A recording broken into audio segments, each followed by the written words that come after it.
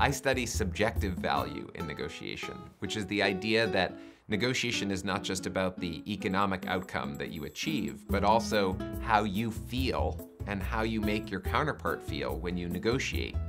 And one of the things that the digital technology allows us to do is provide participants with feedback on the impressions that they're making on their negotiation counterparts. And I think that can be helpful not just for teaching, but also for research on subjective value in negotiation. Good job, everyone. Yeah. No, I'm gonna give you some credit.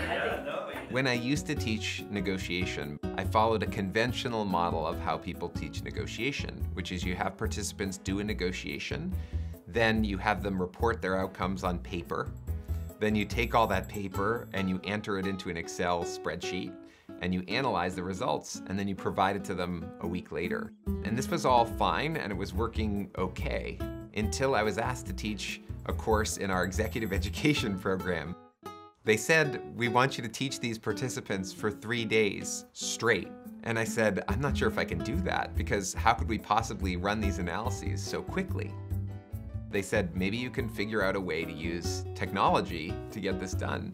So we ended up creating algorithms that would allow us to analyze all the data so that the surveys would generate the feedback instantly. And this ended up working so well that now I use it in all of my classes. As you can see in red, the other ports is voting no, no, no, no. Using the technology interactively like he does, you see all of the classroom real-time scoring of the results afterwards, and you get to walk through the analysis and really understand how you responded to something, how your response was against the average of the whole class. It's a very novel way. I haven't seen this used in other classes. Sometimes while participants negotiate, we'll have them negotiate via a video chat, and with their consent, we record their negotiations.